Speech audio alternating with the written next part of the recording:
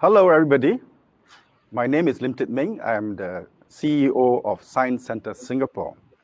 It is my privilege to moderate this plenary lecture by our Nobel laureate, Professor Didier Queloz, who won the 2019 Nobel Prize in Physics for the discovery of the first exoplanet, 51 Pegasi b.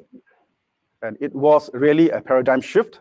Initially, people didn't believe in such a thing, so he had to work very hard to convince people that indeed it is an exoplanet. And since then, more than 4,000 exoplanets have been discovered, and many of which have been discovered by Professor Queloz himself. Exactly how many, you may have to ask him, out of the 4,000, how many he discovered. But it's now my pleasure and my honor to present to you Professor Didier Queloz to tell you more about the exoplanet revolution. So, Professor Didier Queloz, the stage is yours. Thank you very much. Good evening, everybody.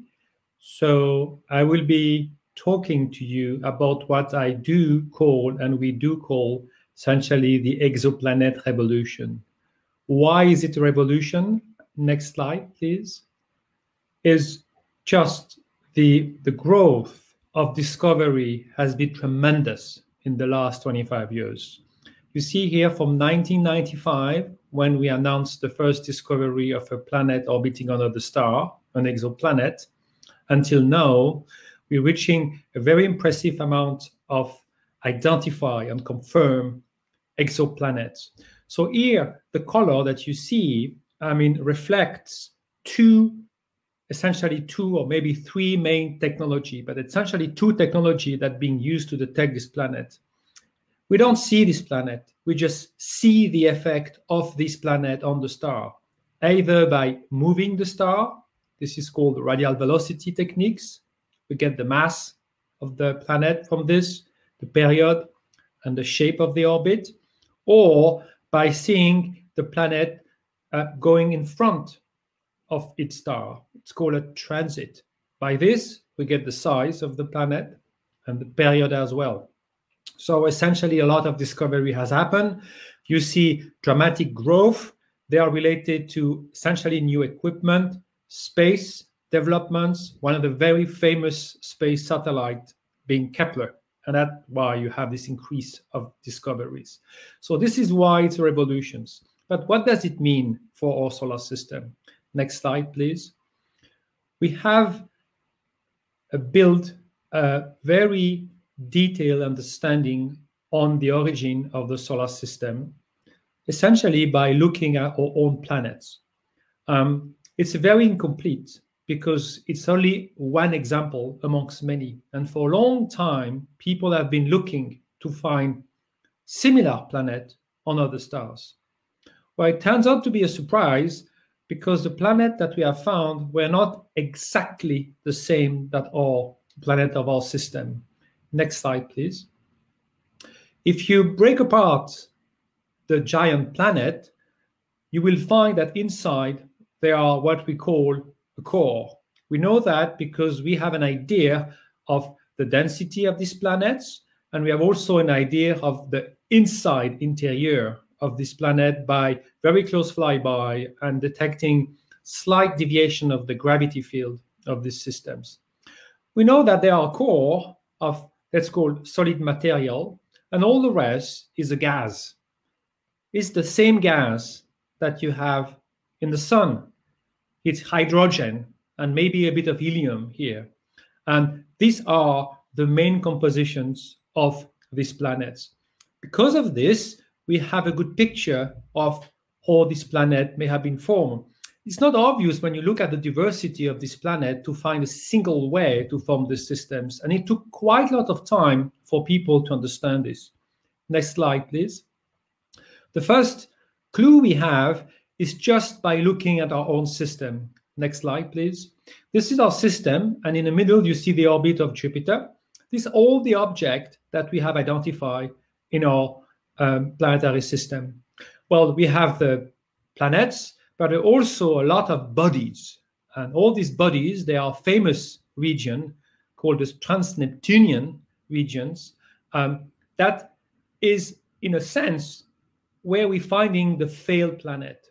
And this is telling us that the planetary systems has been formed from a structure that is like a disk, and by a mechanism that is bringing all these pieces that you see here together. For some reason, it didn't work very well beyond some distance. That's why the last planet we have in this system, which is clear and clean, is Neptune. After, we have really a quite rich population of objects. And one of the famous objects is Pluto, that was seen as a planet early on, but has been discarded for this very reason. So this is helping us to understand what is the origin of a planetary system. Now watch out the unit on the bottom left. 50 AU, it means 50 astronomical unit. 1 astronomical unit is the distance between the sun and the Earth. That's a kind of a easy unit of reference that we don't need to use miles and kilometers, all this unit, that is just too complicated. Well, you get an idea of the extent of the size of the solar system here. Now we're going now to jump into the space, and we're going to look at other stars. We have a very, very good example of young stars with what we call a protoplanetary system. Next slide, please. The unit didn't change. We still have 50 AU, and this is at the right scale. So you understand from this picture that it is a young star. Actually, the name of the star is HL Tau, and this picture is made by using many telescopes together. That is called ALMA. They're not producing a visible picture that you would detect with your eyes. This is a picture if you observe the sky in a very remote wavelength, which is a millimeter wavelength, which is not very far from the wavelength that your microwave is using to warm water in food. Essentially, what is here, it's a slight thermal emissions from a disk-like structure. It's slight because it's not very warm. It's certainly not as warm at the temperature we're experiencing right now. The universe is dark, it's cold, it's about 3 degrees absolute temperature here. What we're seeing here is about 70 degrees absolute temperature. The 0 degree we're having is 260 absolute temperature. So we're very far away from the temperature we're experiencing here on our planet, but it's still very visible for an equipment like this. And that is essentially a trace of all the tiny particles which are emitting light and temperature. So the sun in the middle, you don't see it very well here, is eating a lot of tiny materials, and this tiny material has some temperature, warmer and hotter than the dark universe, and this is what you see. So if you pay attention to this picture, you will see there is some kind of structure. This structure is some kind of a clue that a mechanism is going on here. The mechanism that we are experiencing right in front of our eyes is the formation of planet. Now, to really understand how planet forms, this picture, it's not really the best way to understand that. You have to look at the formation stage, the protoplanetary stage, from a different angle. So for that, I have to change target. I have to go to another star, which is very famous, which is called Beta Pictoris. So next slide, please. Beta Pictoris is a star where we see the disk, but in that case, it's on the edge. So we don't see it from the top, we don't see the nice disk, but you see it from the edge. So let's look at the picture on the top. The picture on the top is a picture where we have played a little bit of a trick. We have added a kind of a mask on the star, not to be blinded by the star, and we have used a wonderful telescope, which is a Hubble Space Telescope, and it's essentially something not far from the visible light. So you see a tiny line, very thin, which corresponds to all the material you have, the same kind of material that was producing the heat in the previous picture. But in this case, that's not the heat of this material. It's just a reflection. It's like the moon reflecting the light from the sun. So the reflection of this material is telling us where all this tiny object, tiny particle, small piece of solids material we have here are located. If you pay attention, there is also a kind of another disk that seems to be closer with a little bit of an angle. You're right, it's because there is a planet here that has been detected. And you know, it's a reason why the planet is affecting the disk, similarly that what we saw before, creating this kind of structure. Now, what is more fascinating here is to see how thin is this disk. Well, you get even a better perception if you compare with the very same image at the very same scale, but in that case, you use a complete different technology, which is a technology we had before, which is ALMA, and you look not for the solid particle or the light from the solid particle, you look for the gas. And to look for the gas, you look for the molecule of the gas. So this is ALMA again doing that. And you see on the picture on the bottom, that is the gas you have, it's a rather different structure. What is striking is first, is far less elongated. It doesn't go that far. It stops at some point. And it's also much thicker. So what's going on here? Well, I think you have on the eyes in front of you the foundation of the physical mechanism that form a planet. The gas is directed, is controlled by its own density. So it's called hydrodynamic equilibriums or balance. And that's the reason why when you go on the top of a mountain, you can still breathe. There are still some gas. There is less gas, but there's still some gas. While if you throw a rock, a piece of rock, it's not going to stay. It's going to fall down as down as they can. So the way the gas is being structured is very different. And by its more own essence, and the fact you have a pressure, and you have to build an hydro equilibriums or balancing between the gravity and the pressure, you end up with a much thicker disk. Well, what happened then is there is a point when there is no gas. Actually, the reason why there is no gas is because the temperature of the gas is decreasing along the way.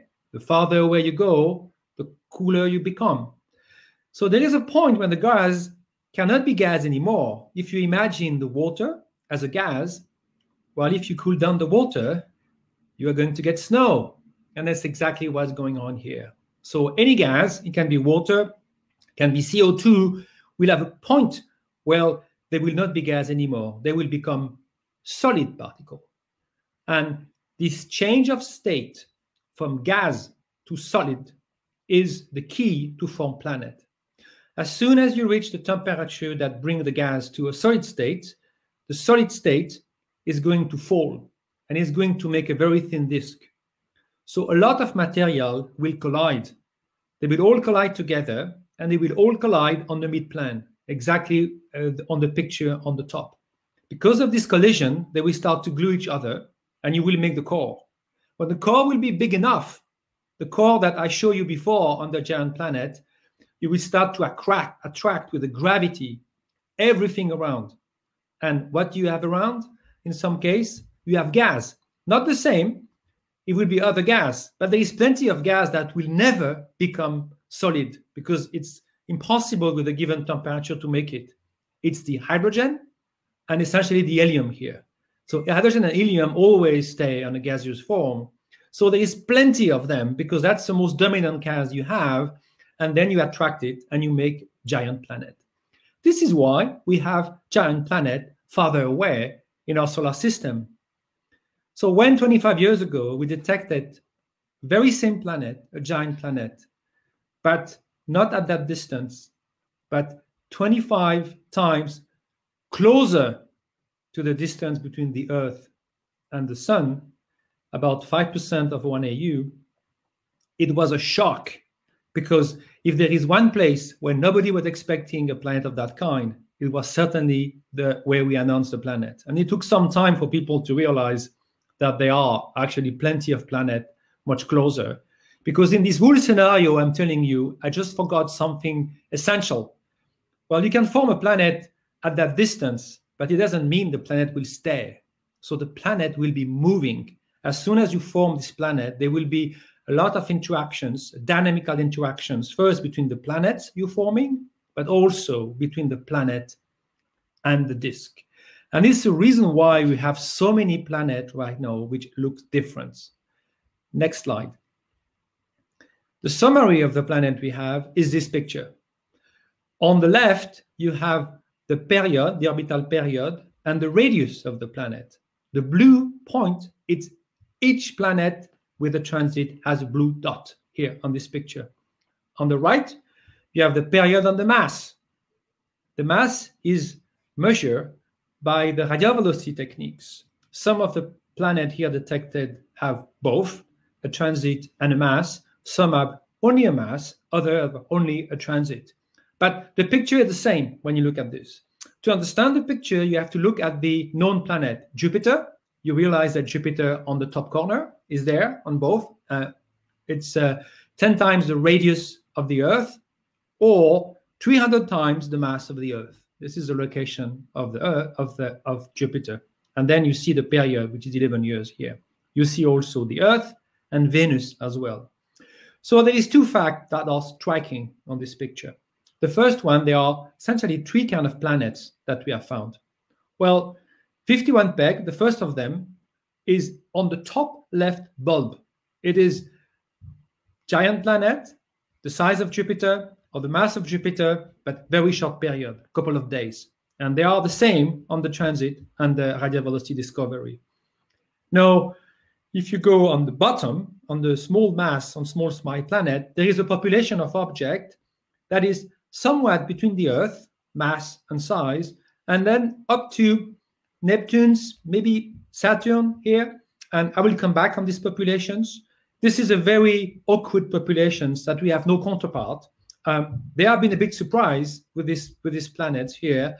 And we used to call this planet, because they are different from the Earth and different from Neptune, either super Earth and mini Neptunes, and you will see why.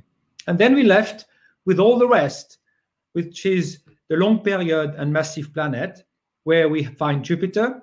And then we have a kind of a large spread here, because some of them are much massive and some much farther away. Now, I need to add something on this diagram. And could you have the next slide, please? There are a lot of different threshold here. We cannot find all the planets we want. And the fact there is no planet around the Earth and Venus on both sides, either in size by the transit or by the radial velocity, because it's extremely difficult.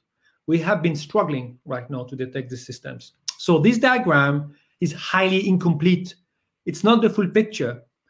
The left side of the dividing line, hatched line I have overlay here, is kind of a region where we are okay to detect. We're not the same sensitivity. It's easier to detect the more massive planet on short period, but we can find object.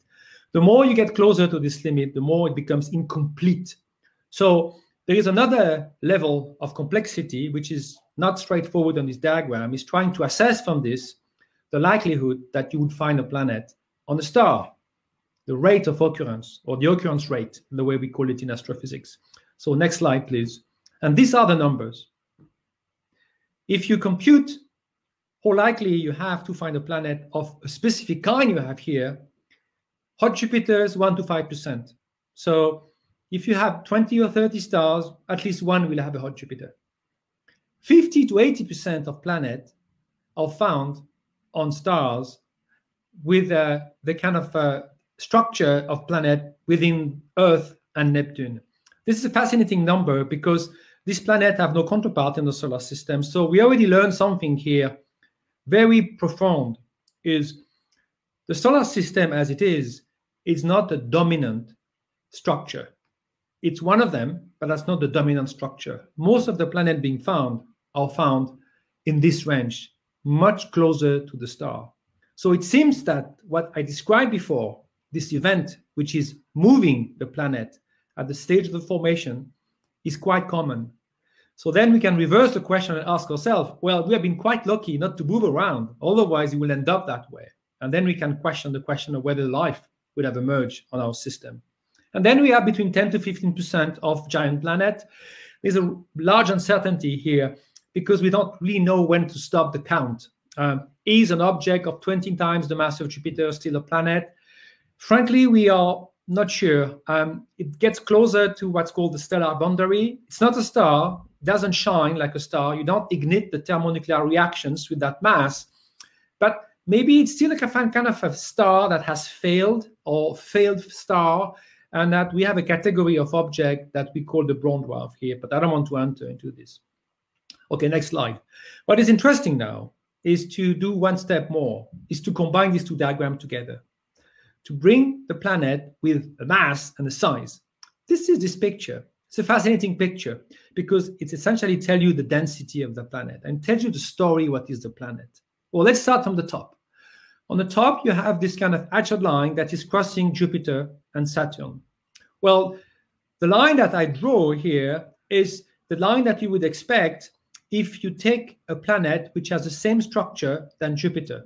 But I will play a trick. I will change the mass a little bit. So there is the law of physics that will change the size, and that's exactly what you would expect. Well, you notice right away that most of the planets we have found in this regime, they don't fit exactly. They are all look to be above. It means they have all a bigger size than what we expect from Jupiter. We call that inflated planet.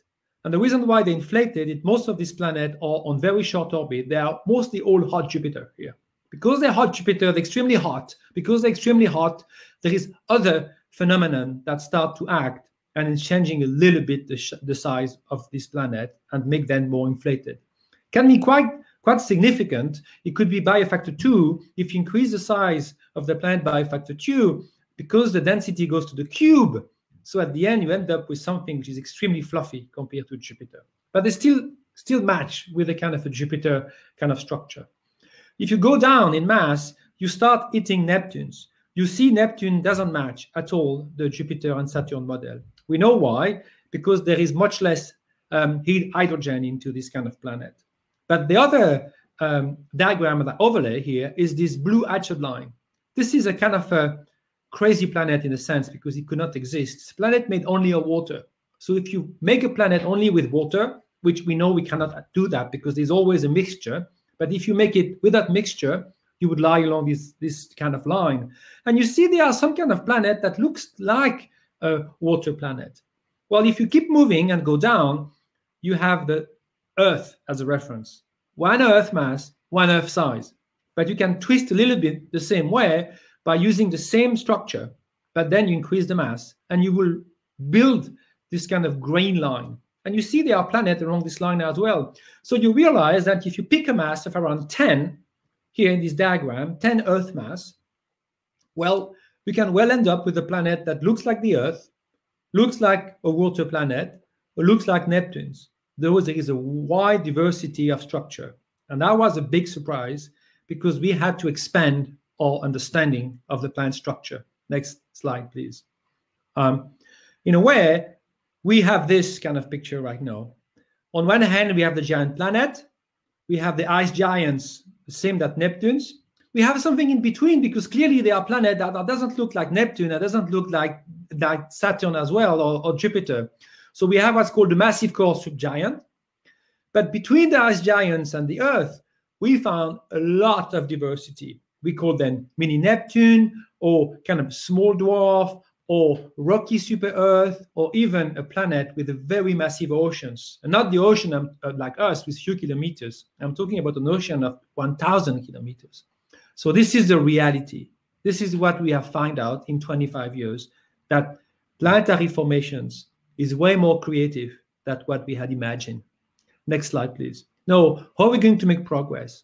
Well, we need to find out something about the atmosphere of the systems. We can use a transit. This is a transit-like curve on the top.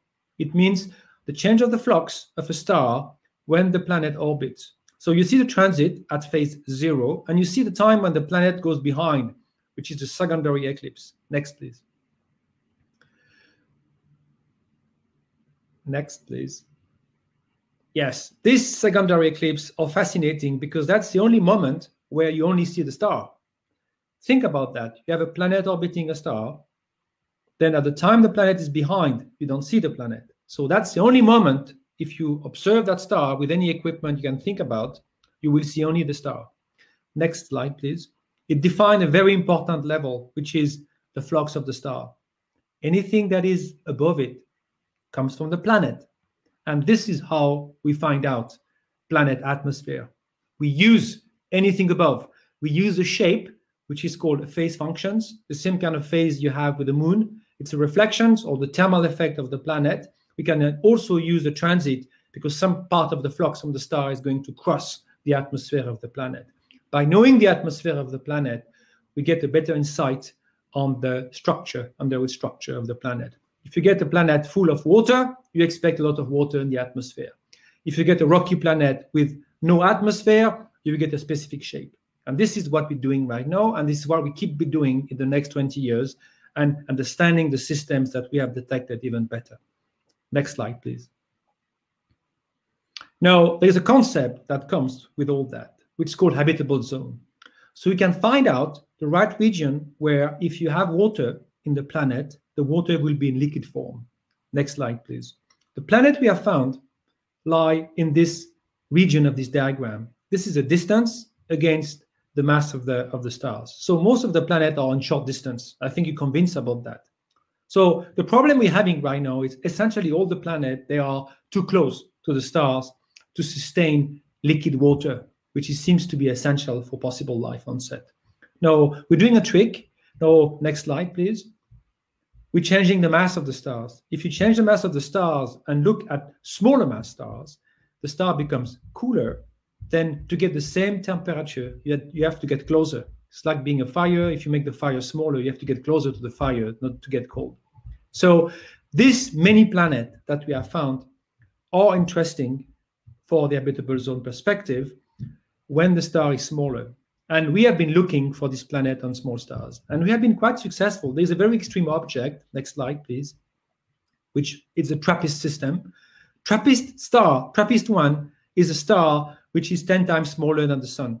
So it means a very cool star. The sun has 5,700 degrees at the surface. TRAPPIST has barely 2,800. It's a very cool star for a star. Now, the system is very close. It's made of 7 planets, but because it's so close, all the temperature profile is being rescaled. So that's what we've been doing here. The system is very close. It's 5% of the distance between the Earth and the sun. But because of the rescaling of the temperature, there is at least 2 or 3 planets that are within the habitable zone. So I would like to open a last chapter of this talk by discussing a little bit what we're trying to do with that and opening the chapter which is about life. Next slide, please. So can we find life on TRAPPIST? Does it mean there is life? The fact that there is a planet on the habitable zone. Next slide, please. It's a very complicated question. And from the astronomy perspective, the only way we can tackle that is to look at the atmosphere of this planet and to look for some molecules. But here, I have to just warn you, it's not an easy task. If you imagine that getting water and getting oxygen will tell you the whole story, you're wrong. Because you can easily make a planet without any life, with water and oxygen detected, that is related to the chemistry or the geology of the planet. You have a couple of examples from Vicky Meadows here that tell you the different way to create these molecules and to make this molecule in the atmosphere. So it is still difficult and will need a lot of studies and detailed study, but it's certainly a way to understand the complex geodynamic of these systems. Let's imagine we can do that. We can understand the geodynamics and the geochemistry of the system. What comes next? Next slide, please. Well, we asked ourselves, what does it mean, getting life? So there's different approach to do that. You can head for the jackpot and trying to listen for radio ET. I don't think this is the best way to go. I think it's much more interesting to understand what is the condition for life, what are the building blocks. Whole life started on Earth. And there is what we call prebiotic chemistry. It's all the chemistry that has to happen before you have life. It's prebiotic, before having the biology going on. We have something fascinating, next slide please, is the fact that all life is built up on these 20 amino acids. These are the prebiotic ingredients that is needing to make life. Why is 20? How could you come up with these 20? There has been tremendous progress made in the last 5 years. about understanding the chemistry that is leading to this amino acid. Next slide, please. Without going into too much detail, we need a couple of ingredients that trigger a massive productions of these amino acids, and the references are listed if you're interested. You need water. Well, you need a planet, a rocky planet. You need water. You need some kind of volcanic activity to produce a lot of SO3 available. You need HCN. HCN is pretty easy to get if you get a lot of cometary impact. There's plenty of HCN in comets. You need a kind of neutral atmosphere. You get it for free when you build a planet. It's kind of CO2 built atmosphere. And you gain some energy. Energy comes from the sun. It's a UV energy to make the chemistry happen. These people here have demonstrated that there is a set of network, of chemistry network, which works at the surface of the planet if you have all these ingredients together. And you produce a massive amount of amino acid. Amino acid is not life, but I think it's an interesting way to explore about the chemistry that makes life possible. If indeed this is the reason for life, then we have an interesting conditions that start to add up. We don't only need water, we need maybe the right amount of UV. We need to demonstrate that there is enough material falling on the planet, cometary impact, and we need to find out whether there is SO3. These are additional elements that we may be able to find out just by looking at the planet and looking at the systems. And I think this is how we're going to make progress in the futures in this field. Next slide, please. Now, just a note of caution here. When you combine this with habitable zone, it doesn't work exactly like you've planned. This is a diagram that combines habitable zone in blue that depends on the temperature of the star. On the left side, there is the temperature of the star. And then the habitable zone, this is where you can find a lot of planets being detected these days. Well, the condition for this mechanism to work define a regime that is called the abiogenesis zone. You need enough of UV flux to make this chemistry going on. Otherwise, the chemistry happen, but not the way you like to produce the amino acid. It's called a dark and light chemistry here. So when you define and you compute this number, and we did that, I've been working with my colleagues in Cambridge on this very specific topic, we find out that it doesn't work for low mass planets. Low mass stars. Stars like TRAPPIST doesn't receive enough UV flux from the stars to be efficiently producing the amino acids. So if you want to build up an understanding of life on other planet, we may need to rely on our own planets as a reference. In that case, we should be careful about deviating and from the kind of star we're having, or we should be aware that some of the conditions that we may imagine for life on our own systems related to our own sun may not be applicable to these systems. And maybe the life has used completely different set of chemistry and will be very difficult to pinpoint and to detect. And that's something we have to keep in mind. Now, there is an additional difficulty here. Next slide, please. Is when you look at the planet is not a static object. You see any kind of historical landmark of the story of the planet, starting from the nebular phase on the bottom left, slowly getting to a magma oceans and having a lot of impact at an early stage. The atmosphere keeps changing at that stage. You may lose the atmosphere because of the major impact. Then after, you keep having the core of the planet, which is still a bit melted. You have a lot of volcanic activity. The atmosphere keeps changing. And at some point, you start to have the life development here. And you move from a volcanic dominating atmosphere to a mineral or biological atmosphere here. So the geophysics, the entire geophysics of the systems has to be considered. So it's not just some key ingredient here. It's the full evolution and combined evolution of all these elements together that matter. And that is why right now we have trying to widen the field. It's not only a question for astrophysicists that is dealing with the nebular phase and will help you to find something about the atmosphere. You need to understand a lot about the geophysics here and about the chemistry of the atmosphere.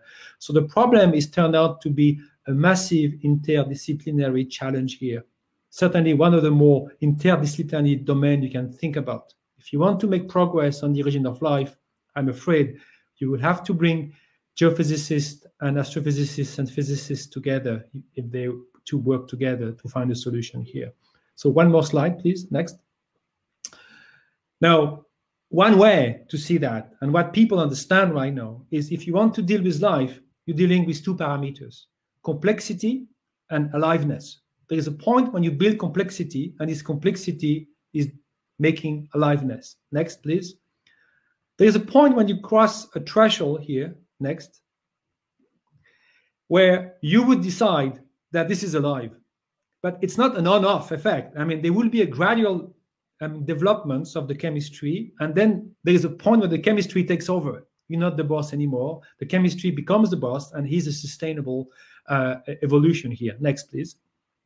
You reach what's called innovation by evolutions. So it's a Darwin process that at some point would start.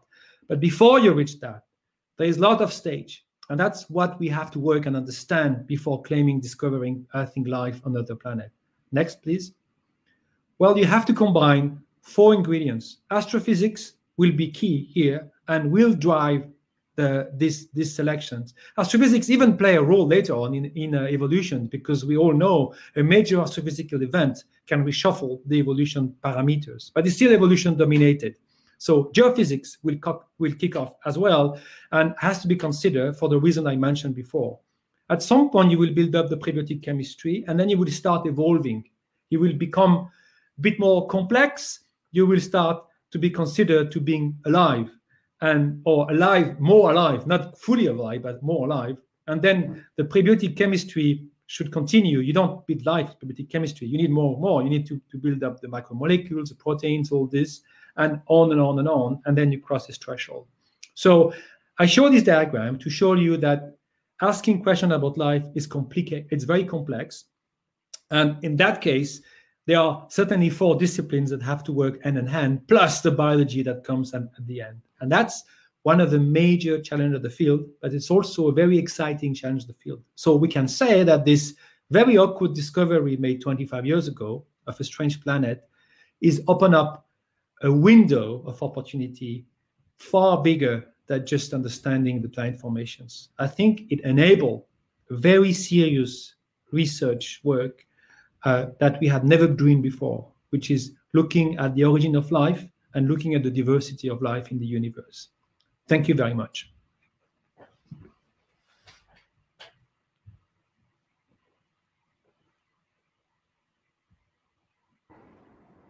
Thank you, Professor Didier. And there are so many questions. I'm afraid. And I was told that your session, the questions come in fierce and furious. Okay, so we have to be very selective. And I think what you shared reminded me of a nursery rhyme we sang all the time as a child. Even now, I think we sing a "Twinkle, Twinkle, Little Star, How I Wonder What You Are." And today's talk, you share with us the fascination of this exoplanet. And really, it is a revolution. It's changing the way we perceive what the universe is. And there are many, many questions. I have to be very selective because of time. I roughly group some of the questions into certain category. Okay, for example, these 2 to me are quite related. Anthea asks, why are the structures in the universe actually disc-like, like a disc instead of spherical? In fact, one of the participants said that as a biologist, he couldn't understand why it is not spherical. Okay. Yeah, that's very good questions. Actually, this is, thank you. Russell Santos' question, are there any particular signatures that correlate with the presence of biological life in exoplanet? In other words, is there a signature? I mean, the way you look at the exoplanet. Let's start with this.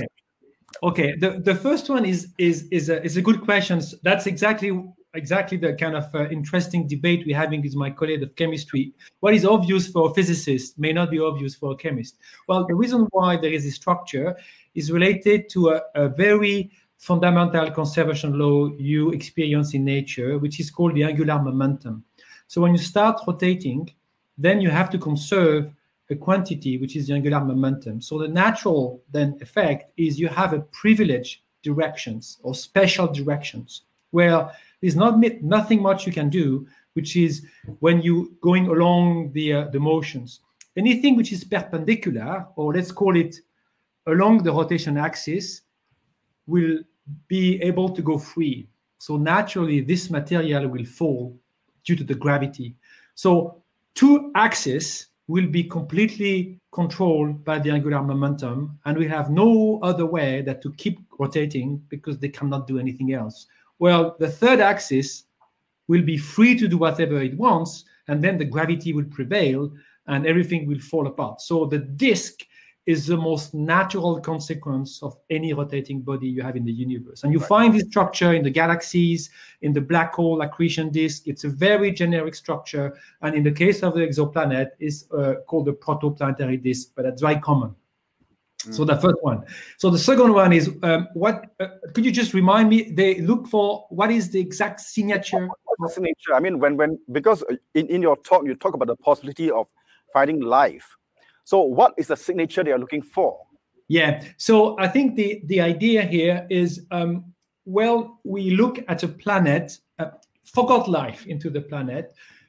You expect to detect the physical pattern of that planet or the physical signature of this planet, which is essentially the geodynamical balance that is being built in the planet. A planet is really a complex entity where you have material inside, material being ejected, interacting then with the gas outside, and the gas is interacting with the liquid that could be on the surface, and the liquid is interacting with the going deep into the inside. So it's very complex systems. We have a famous recycling. I mean, the recycling, we're all talking about the CO2 these days because we're changing the CO2 slow recycling mechanism of our own planet. And each of the planet, you can identify how the planet works. So assuming you understand that, which means you have a lot of information on that planet, you may find out what's called strange data, awkward data. And what is really awkward, if you look at the Earth, is the fact there are so many oxygen. Yep. So the fact there is so many oxygen is a puzzle.